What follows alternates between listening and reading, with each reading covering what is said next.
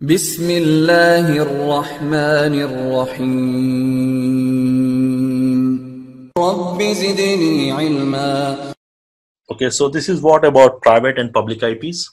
So we need to understand the differences, the private and public.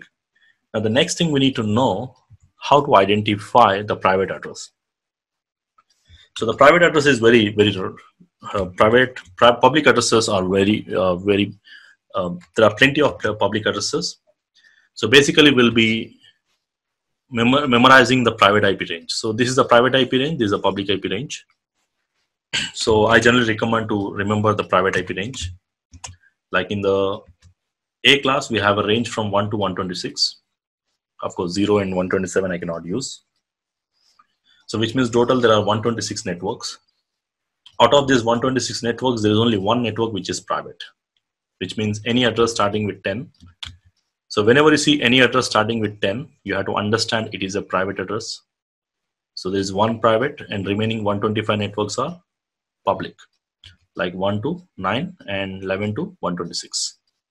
So remaining 125 networks are public. So don't remember public range. I recommend you to remember the private IP range. So only 10, starting with 10 is your private address, remaining all are public. Similar way in the B class, you get almost around 16,000 subnets. In that there are only 16 subnets are private, like from 128 to 191. You can see 128 to this address range. You get 16,000 subnets. In that only 16 subnets are private. 16 means 172.16 dot anything, 17 dot network, 18 dot network, 19 up to 31. So if you see any address range in this range, like 172.16 to 172.31, this is your private IP range in B class. All the remaining like 128 dot, 129 dot, or anything up to 172.15, these are all your public, and from 32 to till 191 all are public. So just remember this range, any address starting from 172.16 to 172.31. That is what you have to remember or memorize. So similar way in C class, there are plenty, like 192.0 to this range. So any address starting with 192.168 is your private address. So which means you can write 1 dot network, 2 dot network, 3 dot network, 4 dot network up to 255. So the main thing you need to remember is any address with 192.168. Total there are 256 networks which are private. If you count all, 0.0 also comes in this. So 0 dot network. So out of bigger range, that many networks, whatever you have in the C class, only 256 networks are private. And how to identify or remember 192.168 is something you can remember this. So any address with 192.168 is your private network in C class. Anything from 172.16 to 172.31 is private, and anything with 10 is your private network in A class. So let's see some of the examples here to understand whether they are private or public. So see the first portion, 209. 209 is in the C class. So in the C class, anything with 192.168 is private, which means this is your public address. Now similar way, if you take 192.168, so it's a C class address. So this is your private IP address, 192.168.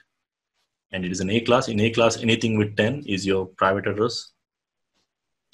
And in B class, 172.30, 31, right? Till 31. So this is your private address. And this is C class, 192 comes under C class, so 192.31. So in C class, 192.168 is private, which means this is your public address.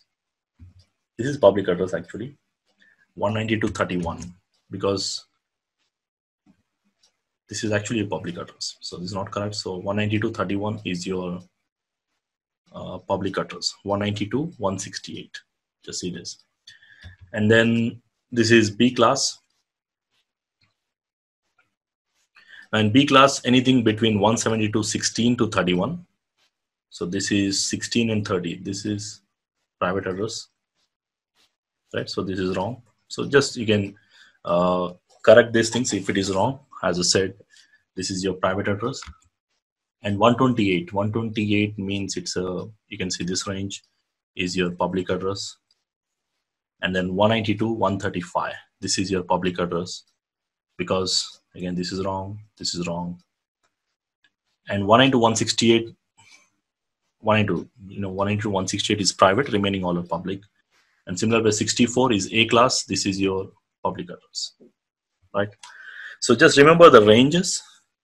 Now based on the range, we need to easily should be in a position to identify whether that particular address comes in which class, whether it is in A class, B class, C class, and then based on that we can categorize whether they are private or public.